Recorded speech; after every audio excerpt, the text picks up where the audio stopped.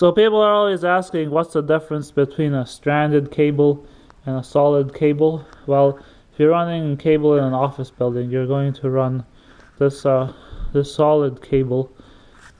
Whereas if you have a patch panel, you probably want to run stranded. A stranded cable is a lot more flexible. Sometimes the jackets are softer. You can bend it. And the reason a stranded cable is a lot more flexible is we're going to look inside, and we're going to peel back this solid cable here, so you can see in a typical cable there you've got the four twisted pairs, and we're just going to untwist the orange pair. All the pairs are the same construction.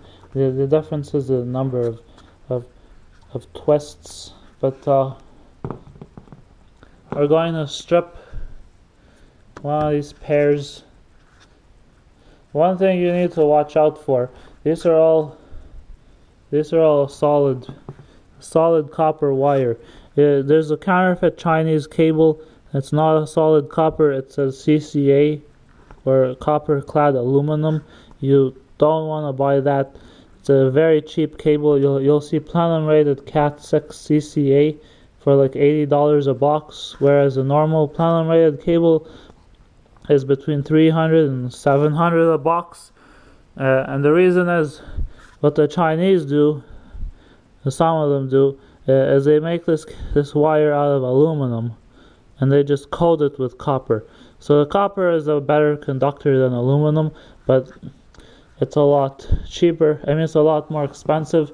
So the Chinese they can get away with that.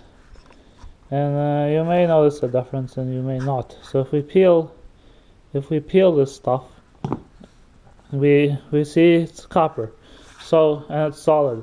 This is a patch cable. If we cut the end off a patch cable, they're really good for routing and patch panels and whatever. I'm just gonna, don't do this to peel the cable unless you're crazy, but you can see the ends you have to feel them. They're a lot more flexible. You might notice actually these twists are a little bit tighter. I'm wondering if this is a Cat6. This is a Cat6 cable, so the pairs are a lot tighter, as you can see.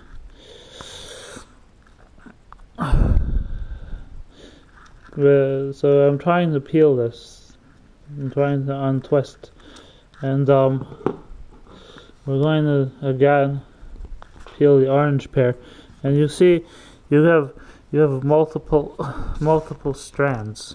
And when this cable is running back and forth, these strands are running against each other, and they're a lot more flexible.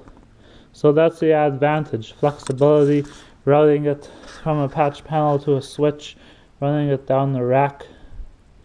What you do have to be careful about, though, is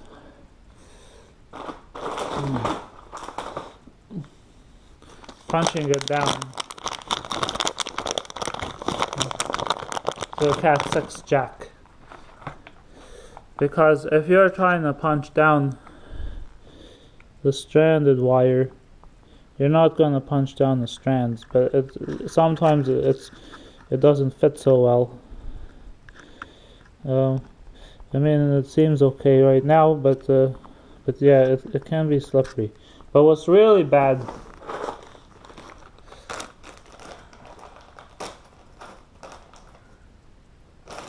is if you try to make a patch cable out of it. I don't recommend making your own patch cables, but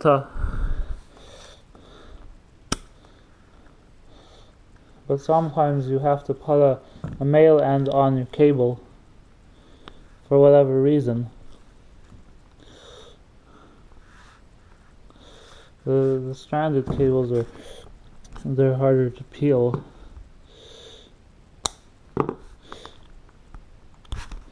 Anyway, so for the sake of argument, I'm not gonna do this properly, but But what happens is, if you untwist these and try to make a patch cable out of them,